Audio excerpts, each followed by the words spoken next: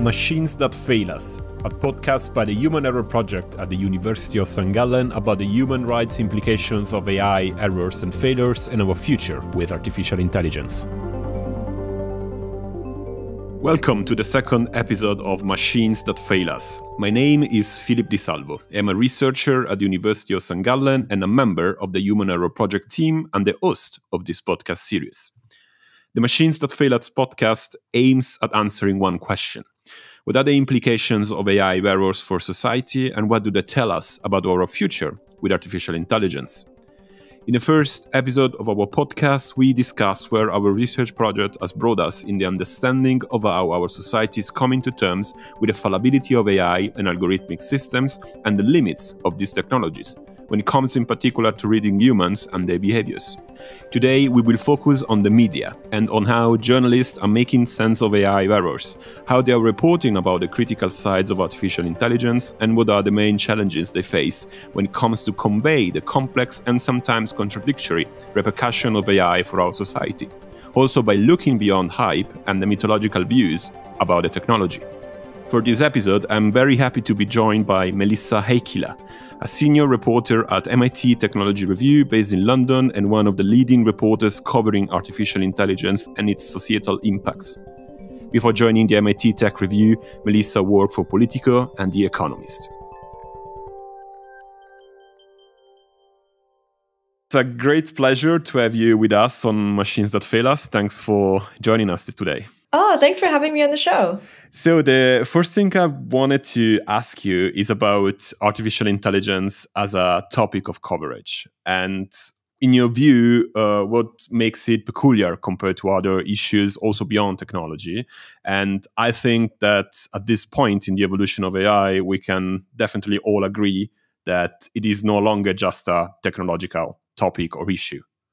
Yeah, it's really interesting. I've been covering AI for 4 years now. And for the first 2.5 of those years, it was a very niche, nerdy topic. You know, you'd mention AI, people would be like, oh, interesting. You know, they're being polite. And it was kind of science fiction-y. And, you know, for the past 1.5 years, it's front page news. So it's become extremely mainstream. And I feel like everyone has had a concrete example and felt for themselves what this technology can do and have had a chance to play around with it. And yeah, it is very interesting because AI has been affecting our lives for a long time. We just haven't really realized it. We're taking a lot of AI for granted, like machine translation or audio transcription or even autocomplete. But now with generative AI, we're really starting to see what this technology could be. And we're starting to imagine futures that are maybe more exciting than we've been able to imagine before. And with that comes obviously immense economic pressures from tech companies to make money and invest. And I feel there's been a massive, not just cultural, economic, but also a cultural shift in the way we see this technology and the companies doing it. I think there's a lot of hype for sure. And very, very interesting power dynamics in, you know, who gets funded, which companies are investing, what companies, but also like on the policy governmental level. Like there's very interesting geopolitics happening, you know, which countries are investing, which countries are regulating, which countries are hacking each other using AI. So it's an incredibly broad umbrella term, which makes it so interesting to cover and also very challenging to cover because there's so many things to write about. And recently, with the final approval of the European Union Artificial Intelligence Act, I think we clearly saw all of this coming together with all the pressure from politics and the economics that you just mentioned. So do you think that's a turning point in this discussion? Yeah, for sure. I think when I started covering AI, I started at Politico in Brussels, and I was one of the first reporters to cover the AI Act. And then, you know, AI Act, when you would say you're working on AI policy, people's eyes would glaze over and it was very, again, abstract. And last year was a massive year for regulation. People really understood that, you know, we need to learn something from the mistakes we made with social media. And this is a technology that is potentially very powerful and needs to be regulated. So, yeah, it's been really great to see how excited people have been about regulation. Yeah. And at the end of 2022, we publish our first report that is, by the way, on the humanerrorproject.ch. And it deals with how European media do cover AI and algorithmic profiling in general. And we found out that the hyped and sometimes sensationalistic takes on the technology are still dominant in the coverage, while the reporting on critical issues such as biases, discrimination, and other errors, as we call them, is emerging but still limited. So do you think that journalists covering AI are effectively doing that in a kind of right way, if we want to say, or are we at the moment still losing the opportunity to explain to the public what is really at stake with AI? I think it's a mixed bag. Like on one hand, I'm super happy that there are so many more AI journalists now, and newsrooms are really prioritizing it and getting why it needs to be covered, because this technology and these companies need scrutiny. They need to be held accountable. And journalism is a very effective tool for that. But on the other hand, there is, as you say, so much hype and so many traps that journalists can easily fall into, especially, if you're new to the beat. And so I think a lot of newsrooms are kind of falling into that hype trap and sort of repeating company talking points, or, maybe hyping up the capabilities or the risks more than is maybe useful. So yeah, it is a mixed bag, but I think I am optimistic. I'm hoping journalists, as they get up to speed with how the technology works and how it doesn't work, that we'll get more high quality reporting. And investigative journalism has been playing a major part in this conversation, especially when it comes to the field of algorithmic accountability. So the niche of this reporting that is actually going after the technology, looking into the code and the inner mechanism and the functioning of the most controversial AI and algorithmic systems to see what in fact is going on with this technology that too often are black boxes that we don't know enough about in terms of transparency. And this kind of investigation has brought some very extremely interesting insights in the past few years. And I would like to ask you, why is this niche of reporting, if we want to call it this way, so important? And other interesting examples that you want to bring up to the attention of the listeners?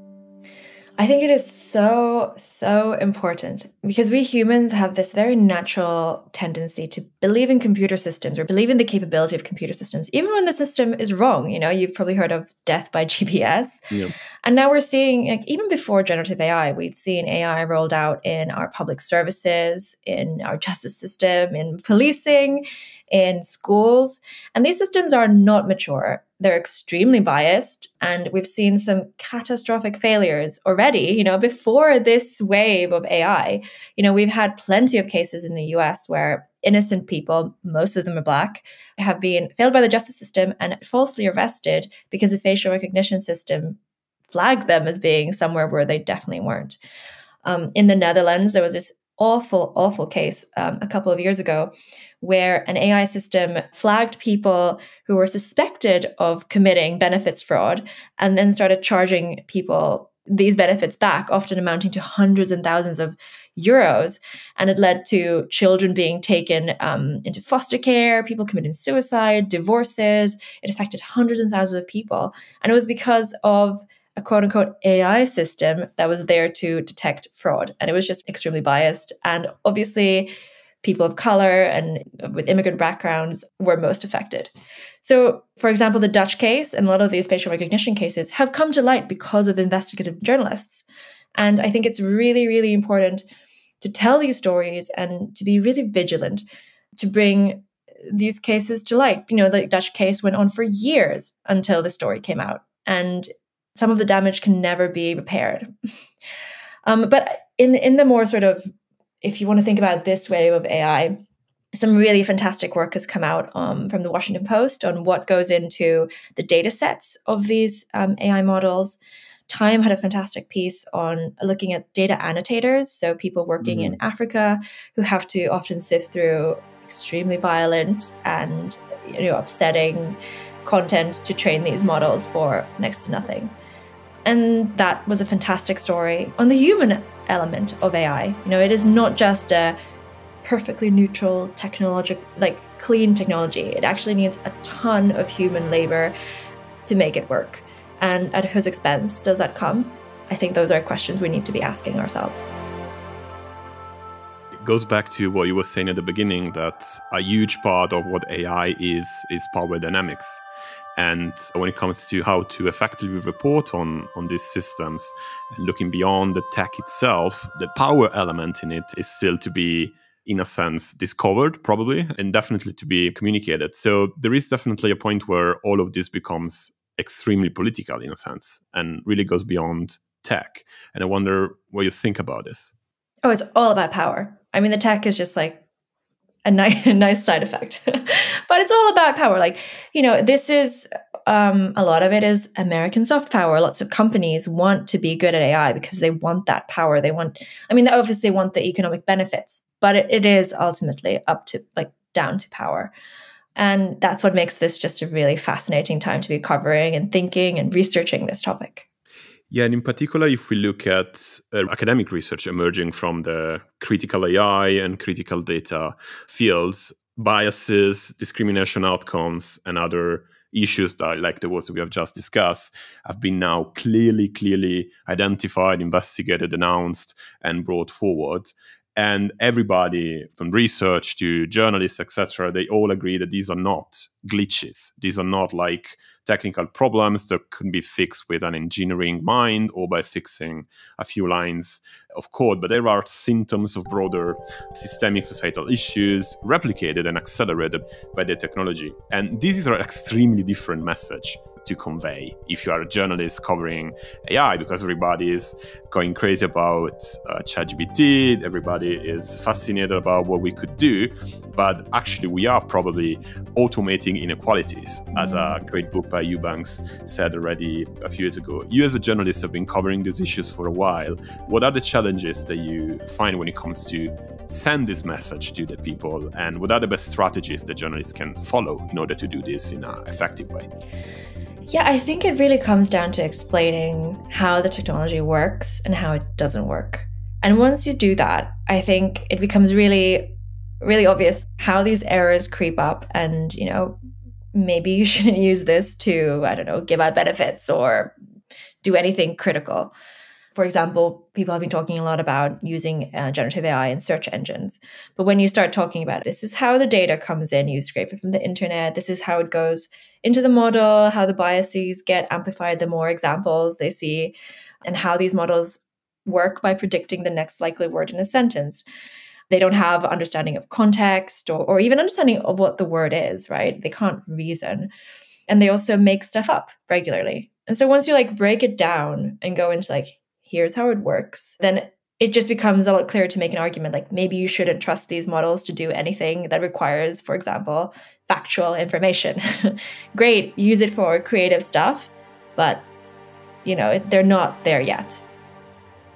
You mentioned factual information, which is also one of the issues that are mostly involved in this conversation, because these errors that artificial intelligence create can also be used for disinformation campaign, and they are causing already more troubles in the broader context of information disorder.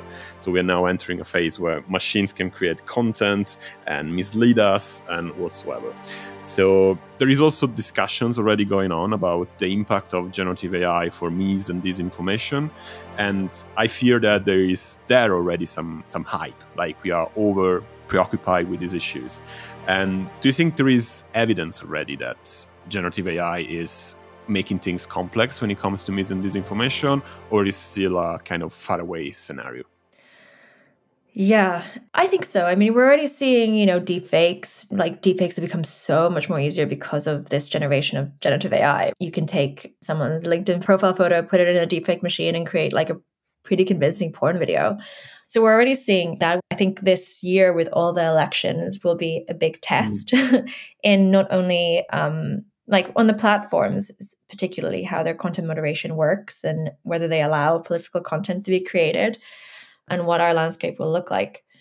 But these are not new problems, right? These are problems we've been tackling with battling for a long time. I think generative AI will maybe just make it worse and easier than ever. And I think there's also something that really concerns me is increasingly we live in an information ecosystem where the things we see online are just fake. like you can't, it's getting harder and harder to trust what you see. And I think AI will exacerbate that. And so I've been thinking a lot about how to fix this. And it's just really tricky. Like on one hand, you have to tell people, don't believe everything you see, look out for these things. But everything is sort of really easy to tweak and, spoof. And a concerning result of that might be that people just don't believe anything. And then where do we end up? It's probably even worse. So yeah, I'm very glad I'm not a policymaker or anyone who has to think about solutions for this, because it does seem like an extremely difficult problem.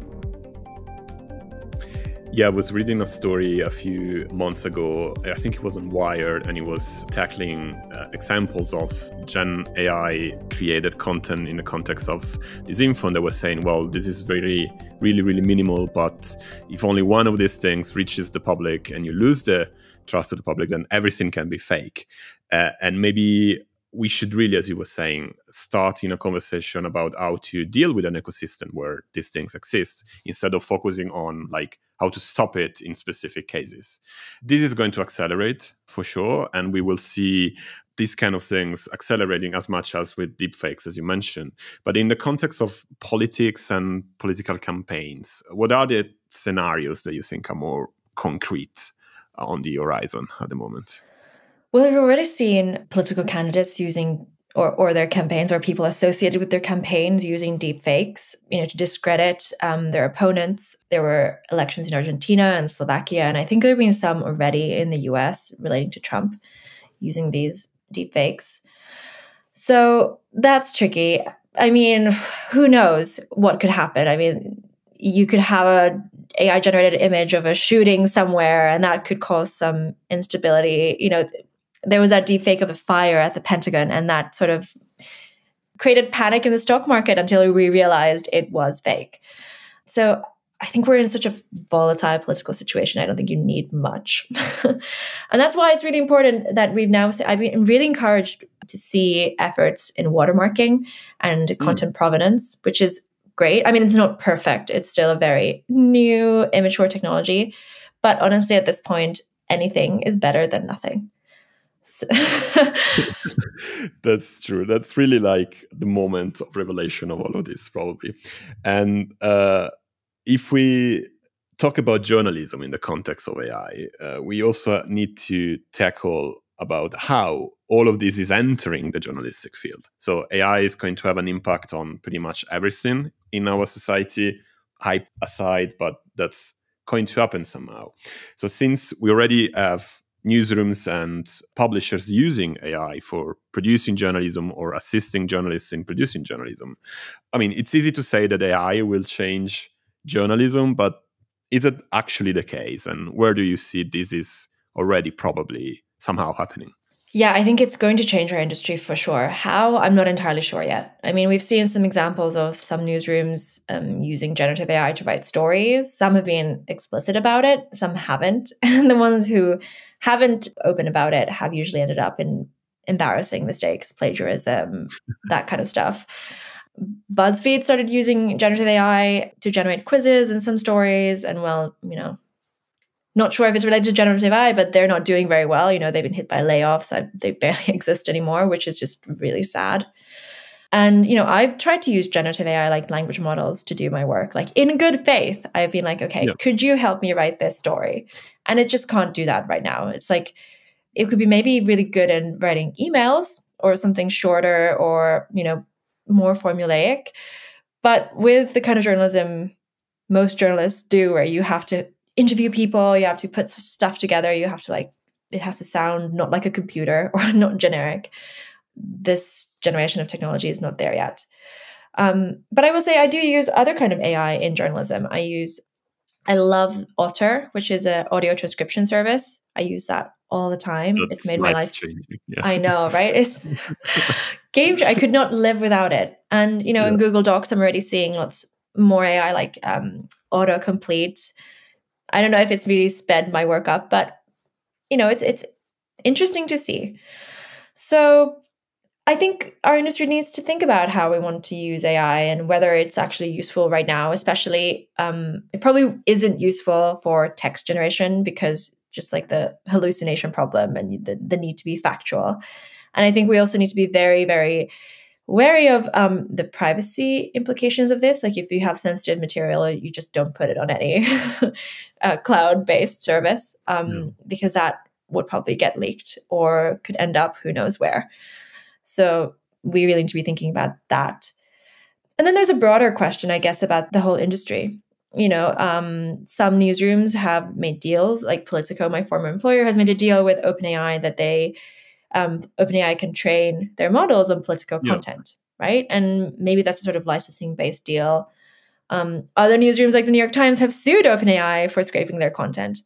And that, I think, is a big question, like to scrape or not to scrape. And, what will that do to our information landscape and our media earning models? I don't know the answers to that.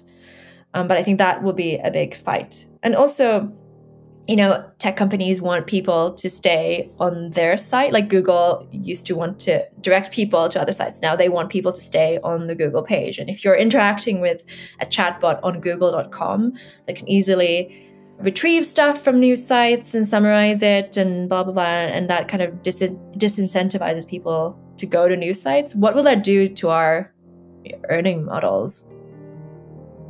So that big existential questions we need to think about. And I think the media industry needs to wake up very soon, unless we want to be eaten up by big tech. Yeah, and maybe when it comes to the relationship between human journalists and the machines, I think the good way forward, if we can have some hope, is that machines will literally assist journalists in doing the work. And we have some examples where investigative reporters using AI tools to dig into data sets or satellite images whatsoever. But the conversation still seems to me to go more in direction, or we are all going to be automated. Machines will destroy human journalists. We are not going to need them anymore. And that is science fiction, I hope. What do you think? Oh, 100%. I mean, who knows, maybe I'm just extremely biased. But no, I honestly, every time there's been a new technology, there's been some sort of moral panic, right, about it. Yeah. And I think this is it. These AI systems, I hope, will be really powerful tools that can augment us, that can help us do our works better. And as you say, sift through massive data sets and help us find connections. Fantastic, all for that. But an AI can't go out into the world. It's limited by the data it sees. And it's been trained on the internet. And the zeitgeist of the moment, it's retrieved that data. It can't go out into the world. It can't, tell you what the weather is like, describe how it sounds like, on a spring day in London or whatever. It can't talk to people. It can't uncover information that someone hasn't typed. So I think there will be, we'll always need that. We'll always need that. And yeah, I don't think that's why I'm optimistic about the future of journalism. Yeah, so humans in the loop when it comes to journalism, for sure. Exactly. Yeah. One last question for you to close this great chat with you today. And it's a broad question, kind of philosophy oriented. But if we look in the future of our society, and now we have evidence and clear examples of how AI can be seriously problematic for the lives of many people, usually already marginalized people, what is the greatest concern you have following the way forward in the future? Where do you see that these errors, the biases, the discrimination problems may be more problematic? And what should be done in order to avoid these potentially very bad scenarios? Yeah, I think in tech there's this narrative that this is all inevitable. And this is progress. And this is what we need to do to move forward. And I think we need to be asking ourselves, is it really? And how should we do it? And why? And at whose expense does it come? I'm really concerned that we fall into this inevitability trap. And, we start adopting technologies to do really important, critical things that just aren't suitable for that or aren't ready. And they just glitch and fail us catastrophically. We're already seeing it, right? Examples we talked about earlier on this show. And I think, if we put too much faith in these systems, we'll see even more of that. And that really worries me. I also worry about the human element of it. If we're so obsessed with productivity, and do we really need to be that productive? Like to make money, like who are we making money for? What are we doing? Like, I really hope that it doesn't go into a stage where AI does all the fun, creative stuff and humans do the boring annotation stuff. It should be the other way around, where humans can harness this technology to have more time to do the nice things we like to do that are uniquely human, that allow us to be creative and social and whatnot, instead of just clogs in a machine. Like, we should probably just use actual machines for that. So yeah, lots of anxieties. There was my last question, and it was great to have you with us today. Thanks for joining Machines That Fail Us. Thank you so much. It was a great conversation. The Machines That Fail Us podcast is produced by the Human Error Project team in cooperation with the Communications Office of the University of St. Gallen, while the post-production is curated by Podcast Media. This podcast is made possible thanks to a grant provided by the Swiss National Science Foundation AGRA scheme. The next episode of the podcast will be released next month. You can listen to all the episodes of Machines That Fail Us on the University of St. Gallen website, the Human Error Project website, and all major audio and podcasting platforms. This is Philip Di Salvo, the host of Machines That Fail Us, and on behalf of the entire Human Error Project team, thank you for listening.